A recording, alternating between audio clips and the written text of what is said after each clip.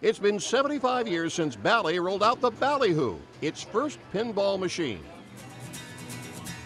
While the pinball craze helped shape a generation, coin arcades rang up more bells than profits. Bally sold off the division in 1998. ReelVision is Bally's latest machine. The sophisticated slot machine offers payouts, however small, on every spin. You want the customer to have a chance to win something, so they range from 93 to 95% payback.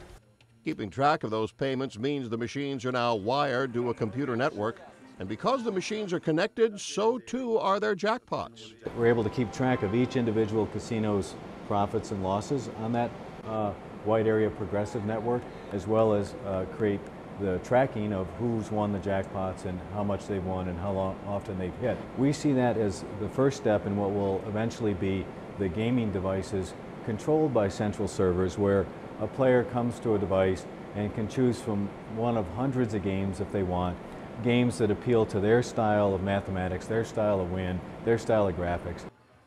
Making the games fun and appealing required Bally to adopt a new approach. Designers, graphic artists, mathematicians, programmers, even a musician, all used to develop the new games.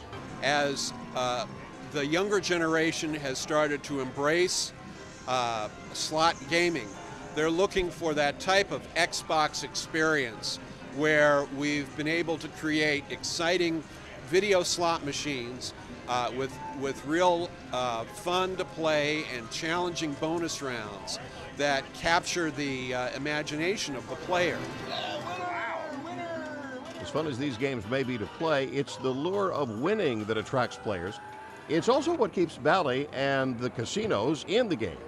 The company says that despite the large number of payouts games like ReelVision provide, it's the casinos that are the real winners. The house can expect to keep about 5 to 6% of what goes into every machine. John Belmont, The Associated Press.